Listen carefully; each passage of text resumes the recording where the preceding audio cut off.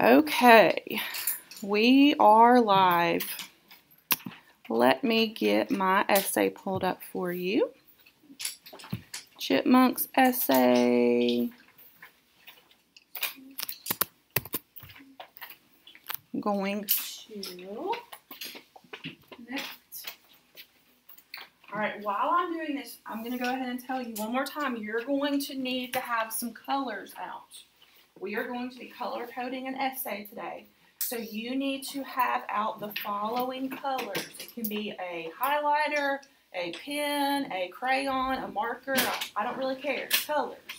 You need yellow, blue, red, black, which you can just use a pencil for, orange, green, and purple. Okay. Bless you. Thank you. That was nice manners.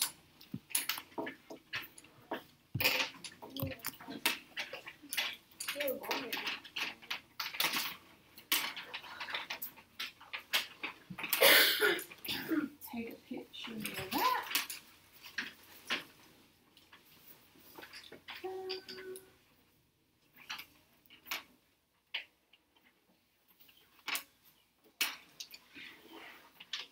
All right, boys and girls. So the past couple of weeks, we've been doing writing. We're writing informational essays. Our prompt wanted us to describe the appearance and behavior. And the first essay we did was about the woodpecker. And now we're writing about the chipmunk. Okay. So what I did was I took some of your sentences that you wrote, and I kind of compiled it together, and we sort of made a class essay, okay? So this is one that I wrote, but it was based on sentences that you wrote that you gave me in class. So what I did was I made a perfect. No essay is ever perfect. Every essay can always be revised, added on to, and made better, okay? But this is a really good 4th grade essay. It's got your introductory paragraph, it has 2 body paragraphs, and it has a conclusion.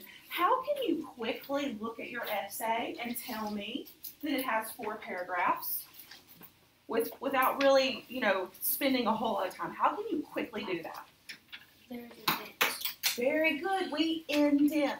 So every time I wrote a new paragraph, I indented to signal to you that we have 4 paragraphs. So take your pencil. The first thing we want to do is just take our pencil, and I want you just to lightly number the paragraphs.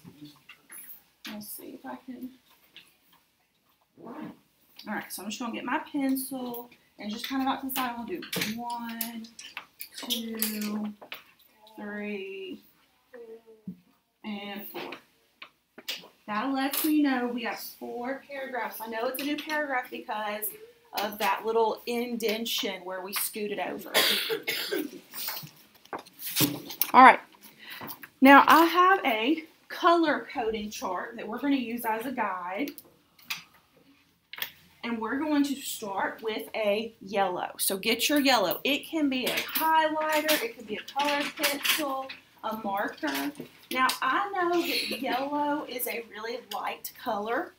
And so for yellow, if you have a yellow, you can probably draw or write over the words. So if you'll take your yellow, I'm going to get my yellow. Make it a little, I'm going to get my highlighter yellow. Highlighter yellow. And what we're going to do is we're going to highlight the hook. So before we just start coloring, let's think, well, which part of this is the hook? It says squeak, squeak. That's the sound of a chipmunk. Have you ever seen a chipmunk in your yard? I have, and it was really cute. The text excerpts from the chipmunk. Okay, so where does my hook start and stop? What's the first word of my hook? Squeak. Okay, so my hook starts with squeak, and then it keeps going. What's the very last word of my hook? Peyton, what's the last word of my hook? The very last word. The very last word cute. Is cute. Okay, So what I did was I took some of y'all's, I know squeak, squeak, that was Dakota. And then some of y'all asked a question, and I combined those to make sort of a longer hook. Instead of just asking a question, I stretched it out to make it longer. So take your yellow, and we're going to highlight. Squeak, squeak, that's the sound of a chipmunk. Have you ever seen a chipmunk in your yard? I have, and it was really cute. If you need a yellow, if you'll just raise your hand and we will help you out. Awesome. Okay, once you do that, I want you to pick up your pencil and we are going to write with our pencil out to the side. We're going to write hook. Or you can put it's the AG. What's AG stand for? Attention grabber. Awesome. Attention grabber. Attention grabber. Or hook. It kind of has two names. That's what kind of draws the reader in and gets us excited about reading this essay.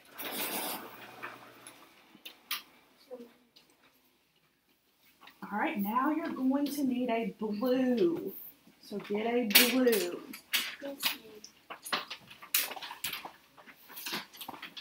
Okay, I'm noticing that some of you have a colored pencil or a highlighter, and some of you might have like a marker. You're going to have to think, if I take a dark blue marker and I color over my words, am I going to be able to read them very well? No.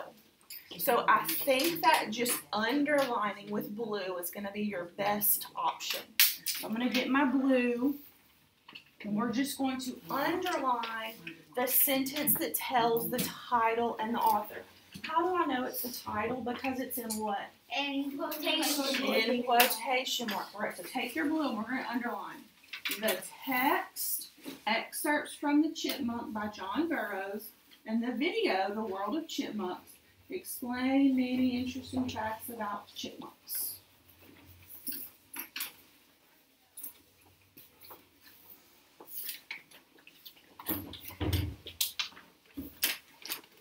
Okay, so my second sentence, I let everybody know the title and the author. What's sort of our cute abbreviation for title and author? What two letters do we use? Tell me. T-A. So right out here this side, I want you to put T-A. That's our title and author.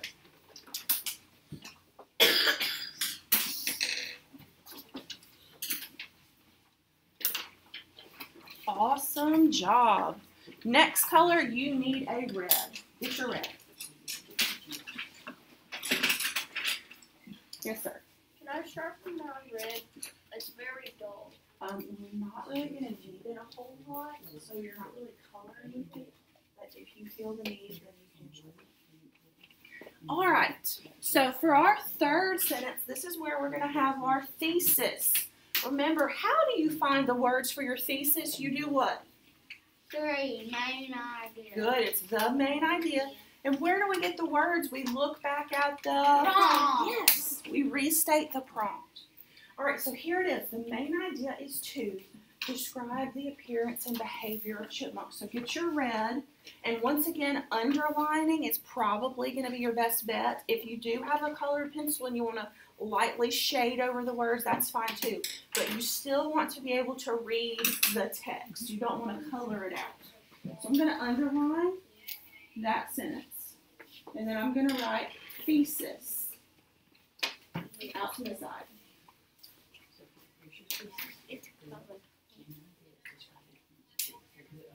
Okay, so write the word thesis next to your red sentence.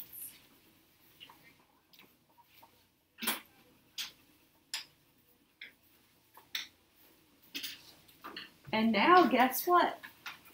We have written an intro paragraph.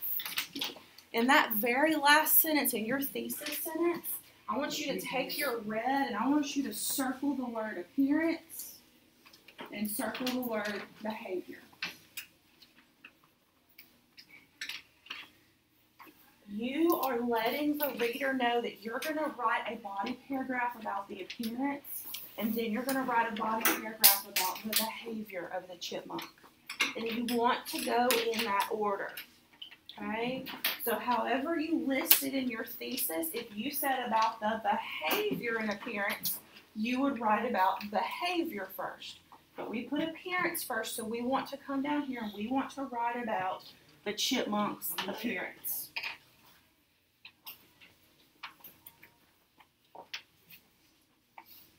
All right. So I'm going to take my red and I'm going to come right here and I'm going to circle the word appearance to let me know this is my first reason. I'm saying I'm writing about the appearance. And if you want to go ahead and do this with me, I'll stick my paper down. Come down to paragraph 3 and take your red and circle the word behavior. Whoopsies. Oops. Circle the word behavior. And that'll let you know, okay, I told you in my thesis I'm going to write about appearance and then I'm going to write about behavior. Those are your reasons that you're writing about. Okay, we need to get out a green. Green, we're going to use green to mark the transition words. When you start your body paragraph, you want to begin your body paragraph with transition words. So on paragraph 2, what transition words did I use? I used what? To begin. To begin. In green. So put that in green. I don't know why I always put a box around my transition words. You can circle it, underline it, color over it. So here's your transition. That's my transition word. All right, then I want to take my pencil. And normally what I do is, if transitions are really long words, so I just put trans word. Since transition's kind of a long one. Trans word.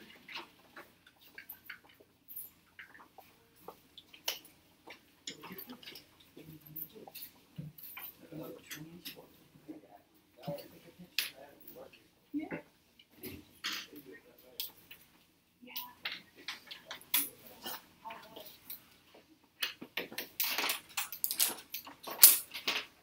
Okay.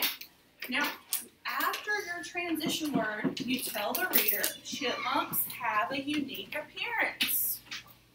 Then we want to let everybody know our source. The video, The World of Chipmunks. So what color did we do our text? Our source right here, we did it Blue. blue. Okay, so we're going to go back to our blue. So get your blue. Get your blue. And we're going to put video, The World of Chipmunks. And every time that you see the author's name, the title of the video, or the title of the text, we're going to underline it blue. Okay? So let's go ahead and do that now. So just sort of skim through, and anytime you see right here, the text excerpts from the Chipmunk, it's in blue. A clue that it's the title is it's because it's in the quotation marks. There's burrows. Right Okay. there. Right. Yes, where does it say burrows? Right down from the. Oh, after behavior. After the. Okay. After. All right, so I have Burroughs. That's our author's last name. We talked about this briefly last week. Our author is John Burroughs. Now, you can use his whole name. You can say John Burroughs states, or you can just use his last name and say Burroughs states. But you don't want to call the author by their first name, okay? So either use the whole name or just the last name. All right, so with my blue, I've got Burroughs. That's his last name.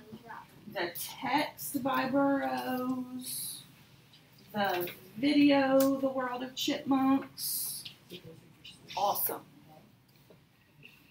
So throughout both of my body paragraphs, you see that I'm giving credit to either the video or to the author, to his text. You have to let your reader know where you're getting these facts and this information. You can't just make it up in your head. Yes, sir? When I was skimming over the in the last paragraph of means that chipmunks had a Tidy. tidy appearance. Clean Yes, absolutely, because that whole paragraph is about the appearance. Very good. All right, I think we're finished with our blue. Let's go ahead and go back to green.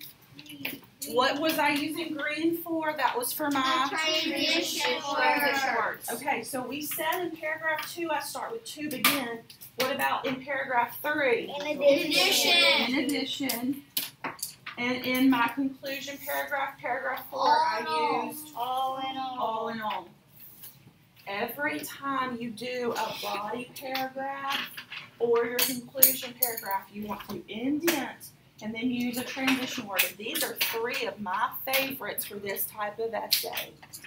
I feel like it really flows well with these transition words.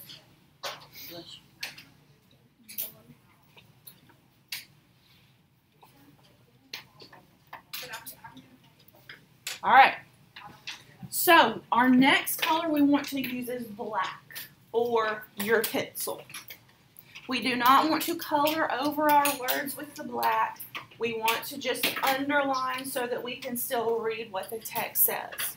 We're going to use black for our text evidence. Now, your text evidence is the facts that come from the text. And in this case, we also watched a video, so it could also be facts from the video. All right, now let's talk about that.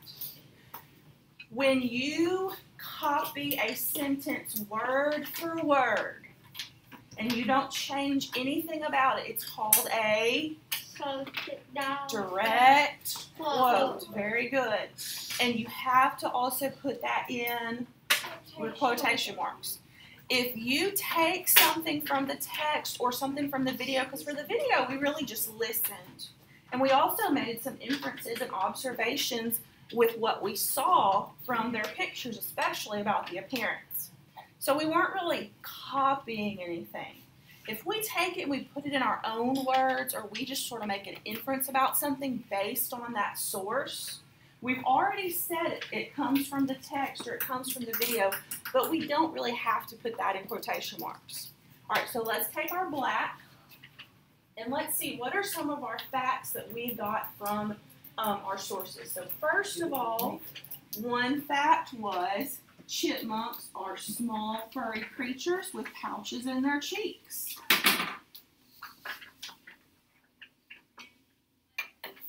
Oh, I missed a blue one right here. The video also explained chipmunks vary in size from 4 to 11 inches. Okay, here's a direct quote. Clean, pert, dapper creatures. We talked about those words, pert and dapper. Clean, pert, dapper. Those are synonyms. What does synonyms mean? The same. The same. They're very similar. Dapper was in one of our stories in the Observed Nature book. Dapper. This word right here. Dapper. Dapper means you're like well-dressed. You're clean in appearance. All right?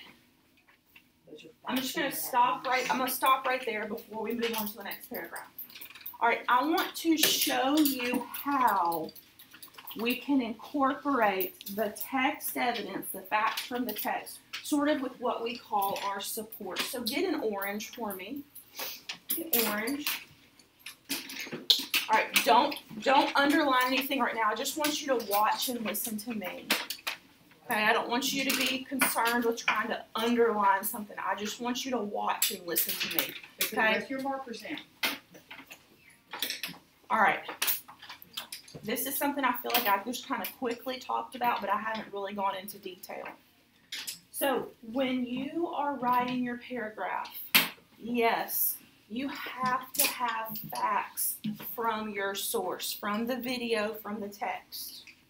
But then you kind of have to put it in your own words, and you have to show that you understand what that means. You can't just copy what the author says. You have to let the reader know, oh, I understand what that means. So let me show you an example. So right here we said chipmunks are small furry creatures with pouches in their cheeks. Well, I think to myself, why is that important? Why do they have pouches? So this is me interpreting that text evidence. I'm interpreting it by saying the pouches are useful for storing food. Okay, that was something that I made an inference about based on watching the video and reading the text. It explained that chipmunks can vary in size from 4 to 11 inches. That's the text evidence. The text said that. So what can I infer about that? Well, I can come up with the fact that chipmunks can be several different sizes. So that's sort of my words. We call it the support. Okay? Then it says chipmunks are clean, pert, dapper creatures. Now, I'll be honest with you. I had to Google the word pert and dapper. I had heard those words before, but I wanted to double check and make sure. Pert and dapper, remember we talked about these. Pert, that was like that shampoo that some people use called Pert Plus. So pert, clean. Dapper, when I think about the word dapper, I think about a man who's all dressed up. Like when Bo was in a wedding and he wore a really, really nice outfit. It wasn't a suit, but it was suit pants with a bow tie and suspenders and a crisp white shirt. Okay? He was quite dapper that day. Some of you on picture day, when you dressed up on picture day, you were quite dapper. Okay? You were more put together than, our daily wear. All right, so the text said clean, pert, dapper creatures. So what's my support? What are my words? My words are, this means chipmunks have a tidy appearance. So with the black, and I'm going to go back, I don't think I did this. With my black, I'm going to write the word text, evidence. And then with my orange, I want to write support. Okay? All right, now I want you to do that on your paper. So get your orange. And after you have your text evidence, the next sentence needs to be support. It needs to be you telling in your own words sort of what that means.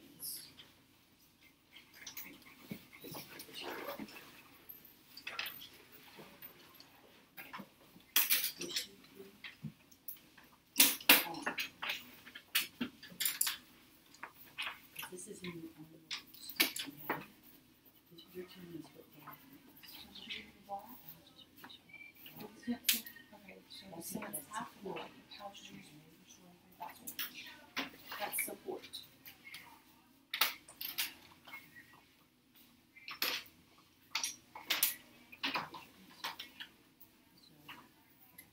Yes. Just out to the side here. Okay. In the margin. This is also a transition. Because we go from transition. Okay. Ready? But this is the line. Here's your text evidence. Hey, baby. So you want us to write in the words how we what we think about it? No, I just want you to write the word support. Is your support. Okay. Can we just write it? Yeah. So I say that they, the answer says they were different. The possibility that they have a good piece. Okay. They have clean appearance. So the orange is support, the black is what's in black is text evidence. If they're different in text. Okay. All right, so check yours with mine.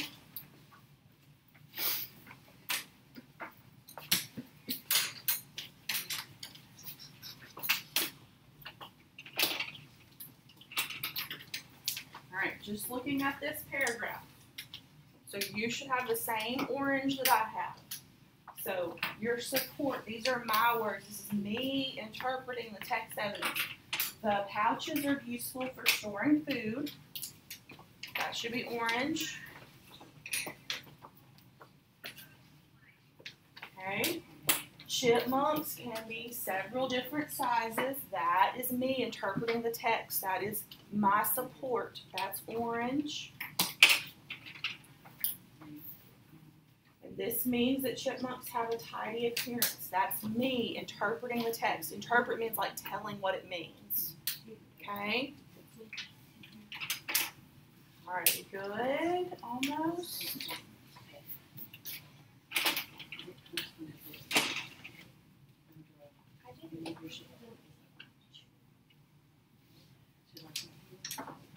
All right, so who can tell me what does it mean when I say text evidence? What does that mean? Where do you get text evidence? What does that mean, Andrew? What does that mean? I think it means like you get like some evidence from the text and then put it into your essay. Yes, absolutely. So when we say text evidence, that means we are getting a sentence from the text. Now, I'll be honest with you. Most of the time when you write, you're not going to have a video, okay? Most of the time it's going to be two different passages that you read, and you pull text evidence from both of those passages. This was just sort of an interesting beginning to the year where they threw in a video for us, okay? So most of the time it'll just be two different passages. This time we had a passage and a video. So when you get your text evidence, that is the facts that you learned from what you have viewed, either from the text you read or from the video you watched. What do I mean when I say support? After you have your text evidence, you have to give some support. What does that mean? It means that you're like helping, like you're blocking it, like you're helping. Yeah, you're helping it along. And when you do your support, that's in, how do you write your support? It's written in your words, okay? It's you sort of explaining what it means. It's like saying, hey, I read this book, and in my own words, it means blah, blah, blah, blah, blah, okay? All right, we're going to do the same thing in paragraph 3. We're going to look for the text evidence. Now, how do I know it's text evidence? Because I start that sentence off by either using the Indentation. Not the indentation. Okay, let me say that again. When it's text evidence, I'm going to start the sentence by telling you the author's name or the name of the title of either the video or the text. Okay? All right. So, in addition, chipmunks have many different behaviors. That is my words just letting you know, hey guys, this paragraph's about behaviors. Burrows states. And now look, right here, it's in quotation marks. So what does that mean? Why did I put it in quotation marks? Because I did what, Miranda? You took it from the text. Absolutely. I copied it word for word from that text. So we need our black or your regular pencil. Text evidence. The chipmunk is quite a solitary creature. Good. Underline that right now. And out to the side, I want you to write text evidence. That's your text evidence. I copied that sentence straight out of the text. Now, after you copy straight out of the text, can you just move on to another text evidence? No, what do you have to do? You have to interpret it. You have to show, hey, I picked that sentence for a reason. I know what those words mean.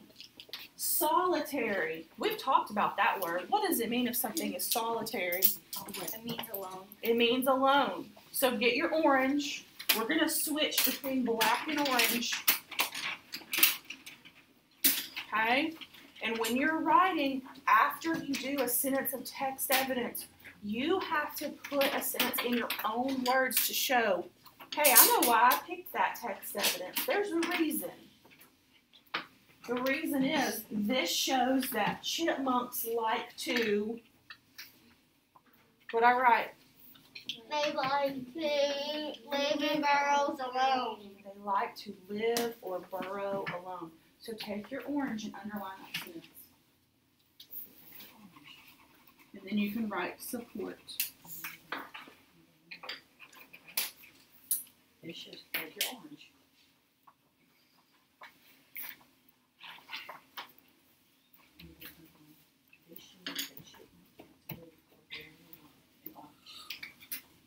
So it's a little pattern.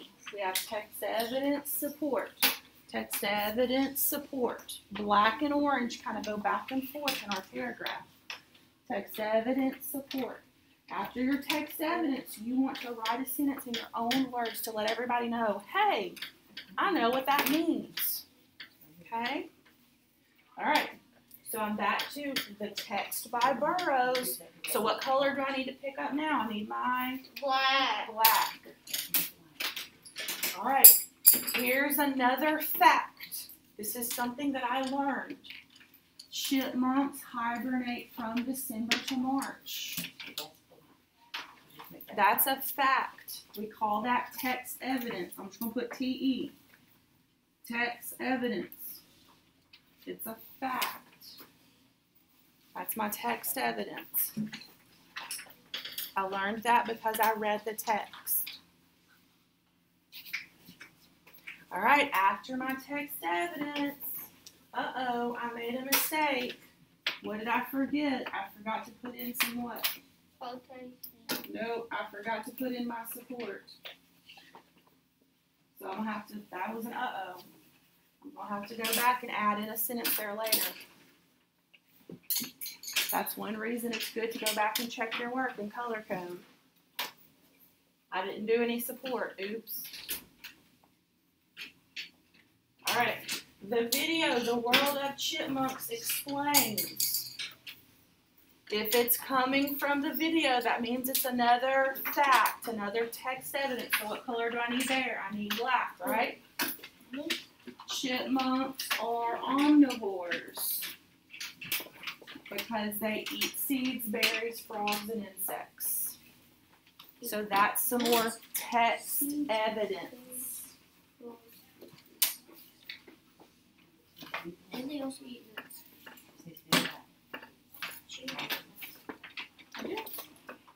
Yeah, nuts. Nuts, seeds, berries, frogs, and insects. Alright, so I'm going to keep a mental note that this paragraph was not perfect. I'm going to have to go back and revise it when I have extra time. We're getting there. Alright. Conclusion paragraph. Conclusion paragraph. So right now, for our conclusion, what we want to do is we kind of want to summarize. We want to restate our thesis, and we want to have a memorable ending. Very good. So restate your thesis. So let's get your red. In your thesis sentence, what did we say we were writing about in this essay? We were writing about the appearance and behavior. Okay, here we go. Did I put the word appearance and behavior in there? Yeah. I sure did.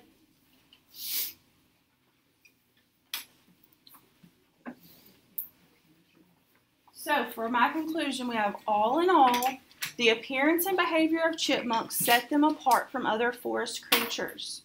Have you ever gotten a chipmunk and a squirrel confused before?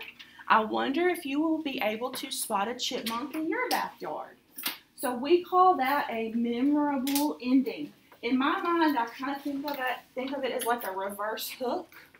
When you get down to the end, you kind of want to leave the reader wanting a little bit more. Give them an I wonder, I hope. You can do a hope for the future. In the future, I hope. I decided to ask a question, which I don't do very often, but I thought it was a good way to end this essay. And then I did an I wonder. So get your purple. And for our purple, we're just going to underline these last two sentences. And then you can put ME, which stands for memorable ending. Is that your favorite part? Yeah. Memorable ending is a good way to end it. All right, now we have color-coded our chipmunk essay. Some of you have not quite finished writing your chipmunk essay, and I think that a lot of you are on your conclusion paragraph. So what we're going to do now is we're going to pull out your writing, and I want you to make sure that you are finished with your chipmunk essay. Got it? All right, do it. That's what we're doing now.